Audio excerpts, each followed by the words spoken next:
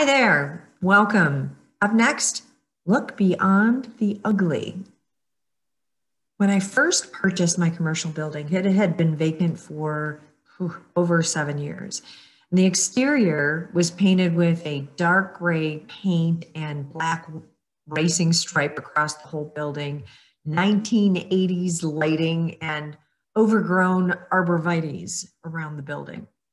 Now, the interior had mint green cinderblock walls, cement floors, stain dropped ceilings in some of the suites, and exposed old HVAC units.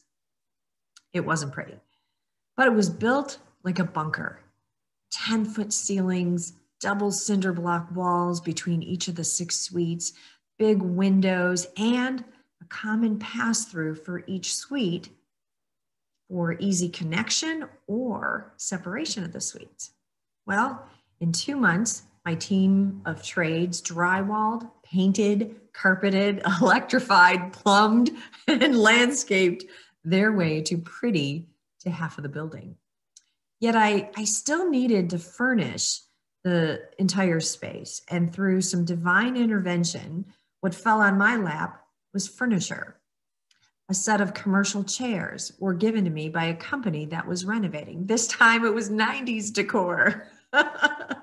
And I looked beyond the ugly. With some fabric paint and stain, I transformed the set for our Java and Chai lounge.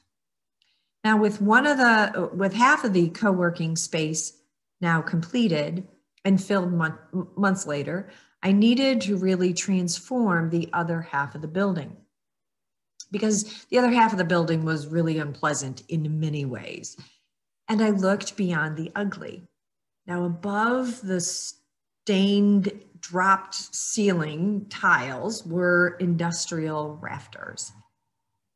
The design look that I was hoping for. And a splash of black paint went on the ceiling, new doors, carpeting, and a new bathroom. And we called it done and pretty.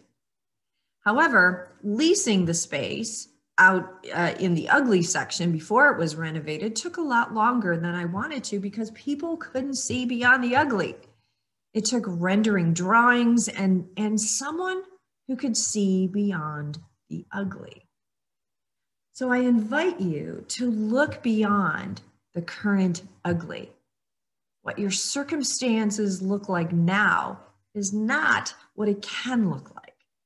And when you look beyond the ugly, you will find a transformation. Let that be your motivation. I'm Lisa Manini. Until next week, create a great life. Bye now.